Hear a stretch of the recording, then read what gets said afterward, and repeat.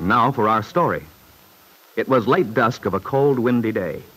Randy Lane, Aunt Mary's son, who had recently returned from overseas, and Lefty Larkin, with whom the younger man had a firm bond of friendship, had gone rabbit hunting in the afternoon, as much for the pleasure of tramping through the countryside, talking things over together, as for the hunting itself. It was growing dark as they paused on the riverbank near the old familiar bridge. As they stood watching the swift current of the river, swollen by the winter rains, they'd noticed the figure of a young woman standing on the bridge, looking down into the dark waters. Hey, look, Lefty. Huh? There's a girl up there. Seems to be all alone, too. Oh, yeah. Yeah, you're right. I wonder what she's doing up there in this cold. I don't see a car around. No, neither do I. I think it's Miss... No, she's not tall enough. I don't believe I've ever seen that young woman before. Well, whoever she is, she'll be catching a nasty cold if she stays out in that little thin suit. This is no day for admiring the scenery, if you ask me. Which reminds me, let's get a move on. It'll be dark before long. Besides, Aunt Mary will be worrying if we don't show up in time for dinner. Okay. Hey, wait a minute. What's the matter? That girl. Good Lord, Lefty. Look!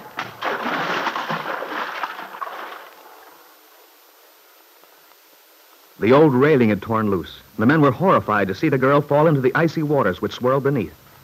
After the first instant of paralyzed shock, Randy had torn off his jacket, had plunged in, and fought his way toward the place where the girl had disappeared. As Lefty stands on the bank, watching anxiously... Hold on. Hold on. There, I've got you. Over here, Randy. Good work, boy. Okay. There, you're all right now. Here, I'll take a shoulder. Oh, thank the Lord we were here. Got there just in time. Yeah, under the bank here, Randy. Out of the wind. Okay, Lefty. Now, you're all right. Just lie still. Here, Randy. Here. Put my jacket around there. Yeah, good idea. Let's get a fire going, Lefty. Yeah, I'll get some wood. Hey, any coffee left in the thermos? I think so. Over there in the bank. Right where you went in. Okay. Yeah, I found it. Please. Here, now, here's some hot coffee. It'll make you feel better. Yeah, now. Just drink it down. I'll have a fire going in no time. Good. Oh, gosh. Don't tell me I'm out of matches. No. Oh, here they are. Oh, darn that wind.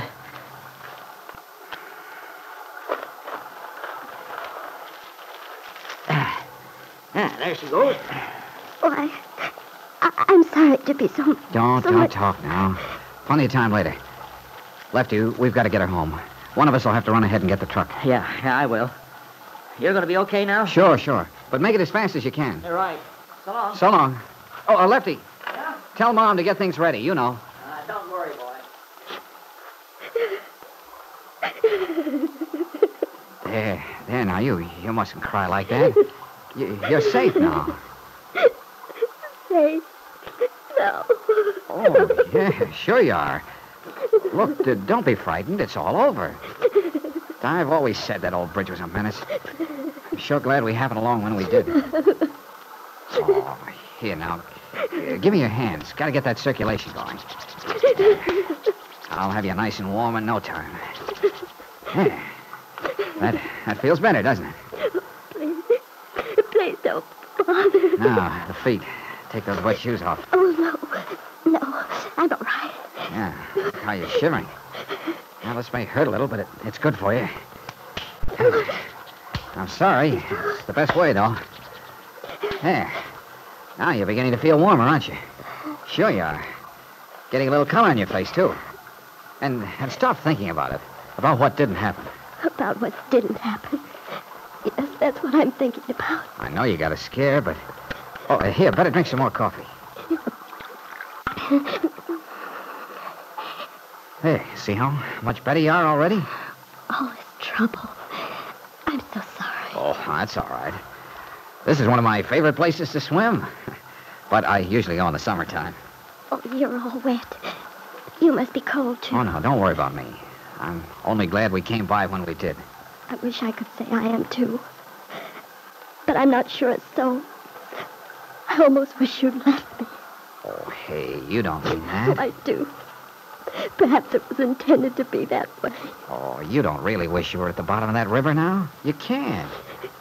Well, that's no way to die. A pretty girl like you. Oh, living's too much fun.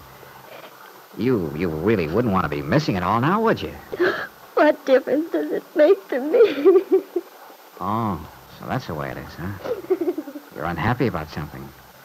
Well, whatever it is, it couldn't be worth giving up for. You don't know. Oh, but I do. Nothing's that bad. It can't be. It's easy for you to say. You're strong. But I'm not. I'm weak and tired. So tired.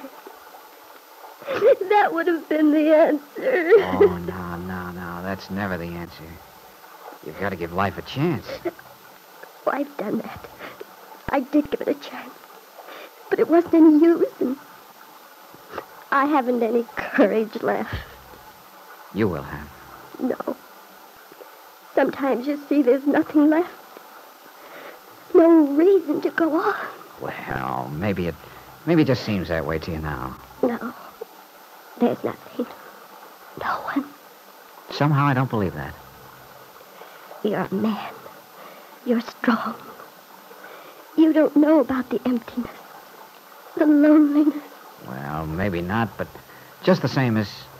Oh, by the way, my name's Randy Lane. What's yours? It doesn't matter. Okay, I get it. Oh, it's not that I want... Oh, that's all right. Skip it. But I'd like to straighten you out on one thing.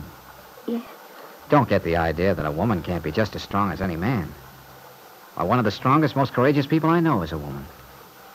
Your wife? No, my mother. Oh.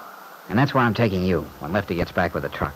Oh, but I don't want to bother anyone. Let me go back. Now, look, it doesn't matter who you are. It doesn't even matter what's bothering you.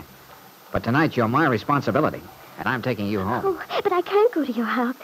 Your mother won't want me. I'm a stranger. Well, you may be a stranger to me, but you won't be a stranger to my mother.